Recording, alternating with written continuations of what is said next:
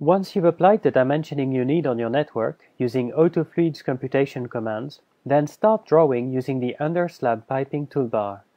Right-clicking on one of the toolbars gives access to them all. Let's place a distribution box here in order to insert a distribution manifold. We can position the manifold inside the box,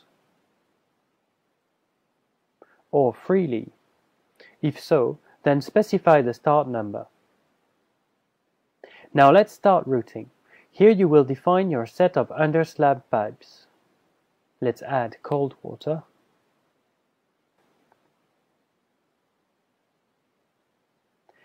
Right-click to indicate the path of the network. Pick up on Manifold. Then draw your network as if you drew a line. If you made a mistake, simply click backwards on the network to cancel the last command and start the current routing again. Right-click and choose Stop and Continue without distorting.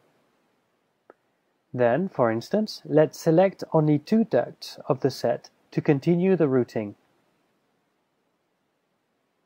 Let's restart the command.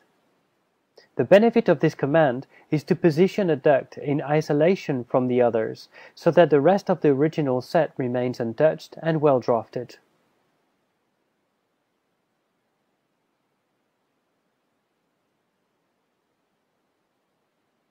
Right-click on Stop and Continue to only continue the latest one, for example. Let's go backwards.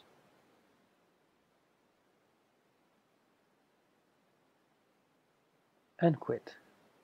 The cut and the move commands can be used on a network that's already drafted. You can also add a network that will be based on an existing network. Let's offset this network. Pick up button.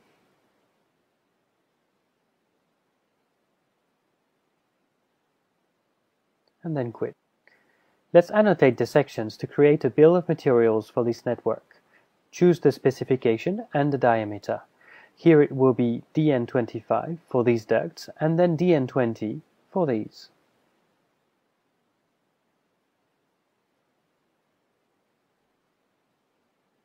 Launch the bill of material, available in AutoCAD as well as in Excel. And here is the result.